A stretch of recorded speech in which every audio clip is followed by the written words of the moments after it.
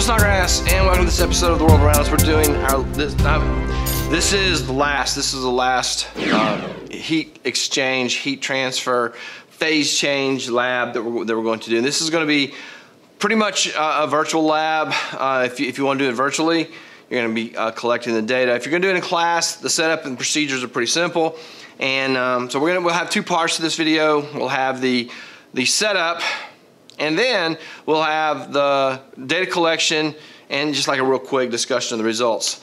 Before we do that, we need to set up the concept, what's going on here. So what we have is a beaker in which is water and ice, and the temperature is 0 degrees, which we would expect because the ice is present. It is distilled water. So one of the standards for this state is to graphically show phase change, how as energy goes in, the temperature doesn't change, the phase change occurs. And then once the phase change has occurred, the temperature will begin to go up. So what we're going to do is we're going to graph that. We're going to have the time as one axis and the temperature as another axis. And so by time, what we're actually meaning is the amount of energy that has gone in, because we're going to assume that over any 1 minute period, the Bunsen burner puts out very close to the same amount of energy. So some bazillion joules or whatever go out 1 minute, the next minute, very close to that same amount is going to go out the next minute. All right. So our graph on the x-axis will be time, but it also is amount of energy that went into the system. The temperature is the responding variable, responding to the amount of energy. How does the temperature of the liquid change?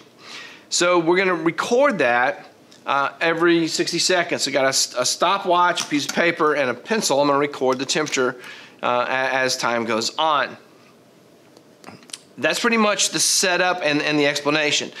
What is interesting is our system is not a closed system.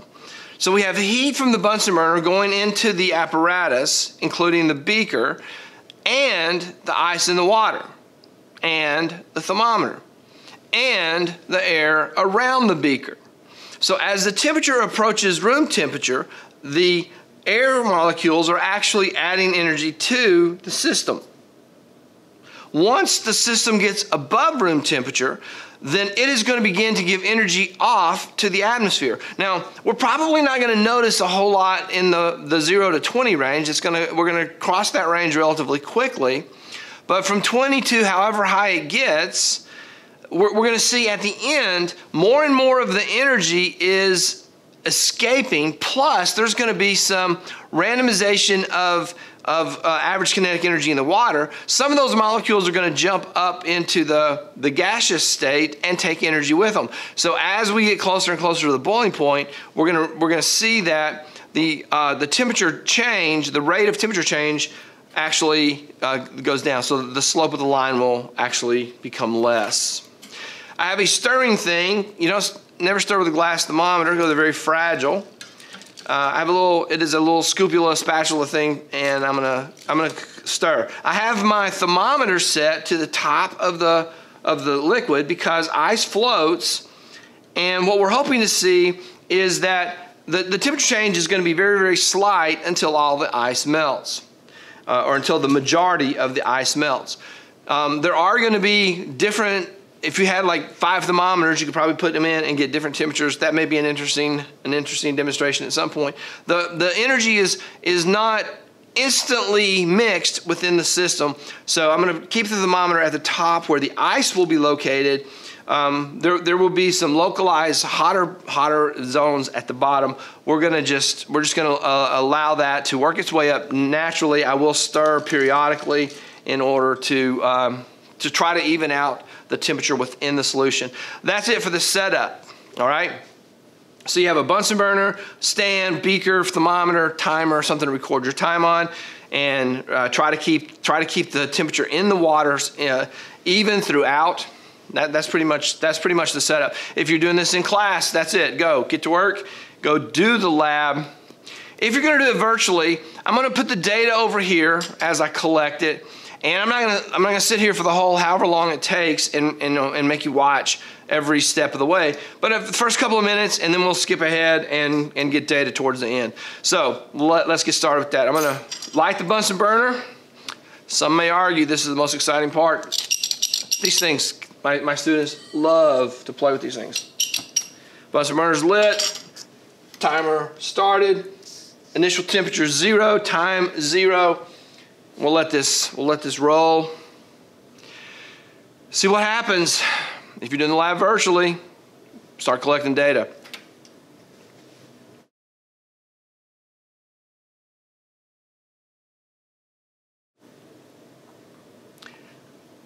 If you're still watching the video, 6 seconds has passed.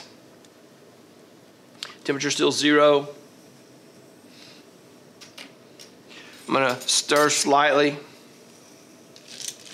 and knock some ice out. Fortunately, mass is not part of this demonstration. Just put that back in there. We're not actually calculating the joules. We're just going to watch as the temperature changes or doesn't change as time goes on. At 30 seconds, there's still a lot of ice and the temperature is still 0. The accuracy of the thermometers is one of the limits in this lab. In a previous lab, calculating the initial temperature of the ice, misreading the thermometer by 1 degree can throw the results off by a huge amount. We did a spreadsheet to sort of analyze some of that in honors chemistry class. 1 minute has passed and I have a temperature of 0. So all of that energy that went in from the Bunsen burner did nothing to change the temperature, but it did change the phase of the ice. If we were doing joules per gram and rounding, it's 334 joules per gram.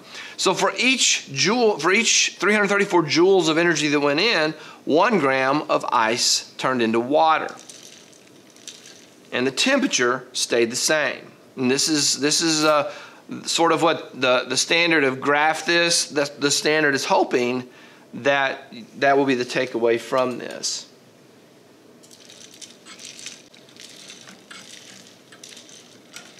I'm at 2 minutes, and we could argue that the temperature is 1 or 0. I'm gonna go with 0 at 2 minutes. And we are seeing a reduction in the amount of ice. We are seeing a reduction in the amount of ice. We're still putting a lot of energy into melting ice. So now we can sort of look at the system as being the water, the glass beaker, the flame, and the air are all melting the ice. Because the water at 3 minutes, the water has reached, I'm calling that 2 degrees.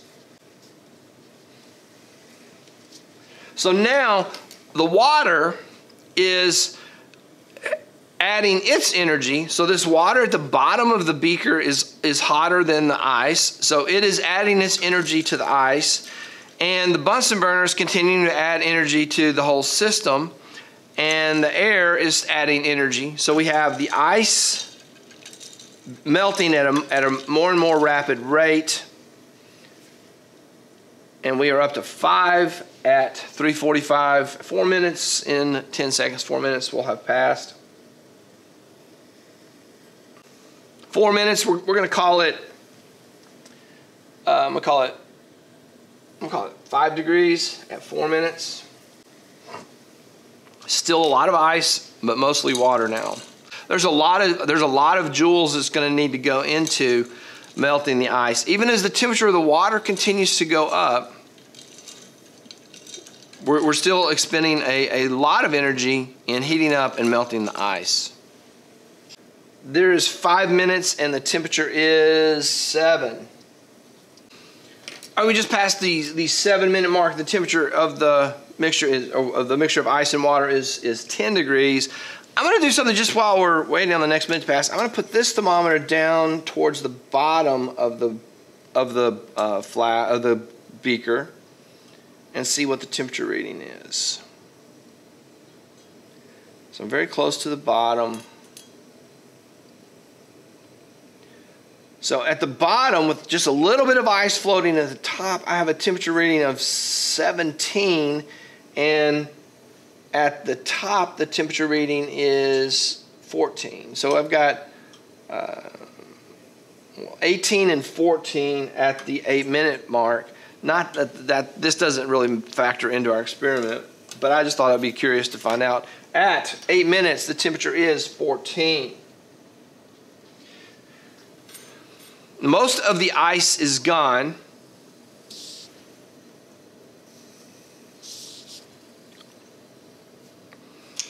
There's just a few pieces of ice at the top. They are still taking energy out of the water, and from the atmosphere, still adding a little bit to this because it's just a little bit below room temperature, the system that we're measuring here. 9 minutes, we are at 19 degrees. So just take a quick look at the early data. We went 0, 0, 0, 2. We had a jump of 2, and then a jump of 3, then a jump of 2, then a jump of 1, then a jump of 2. Then, with most of the ice gone, we jumped from 10 to 14, from 14 to 19, and then the 10-minute mark is coming up. We are well into the 20-something at this point. So I think we're going to begin to see a more rapid, the slope of the line, which is the rate of temperature change, the slope is going to go up for a minute. At 11 minutes, we are at 28, 12 minutes, no, 11 minutes. I'm continuing to stir just to try to keep the temperature of the water as uniform throughout the beaker as possible. We are now giving energy off from the water into the atmosphere and from the beaker. So some of the energy from the Bunsen burner is now going into the air around us, coming up on 12 minutes at 33 degrees. 36 at 13. 14 minutes, 40 degrees. 44 degrees at 15 minutes. So at this point, the water and the beaker and the thermometer and are all 20 degrees above room temperature. So they are now putting energy out into, you can feel the heat coming off the beaker and things. Coming up on 16 minutes. So my expectation is that we're going to begin to see a sort of a flattening of the temperature change. It's going to begin to, the slope of the line. At 16 minutes, we're at 47. See a flattening of that line. 17 minutes at, we'll call it 50. We're at 54 degrees at 18, 54 at 18. If you're interested in sources of error, you may have seen when I took the stirrer out, it had I flinged some water off of it. So I'm actually changing the mass of the water by drops amount, which would mean that the energy going in would have a greater effect because the mass went down. But probably nothing that we can record on these thermometers. It's 19 minutes at 58 degrees, 58.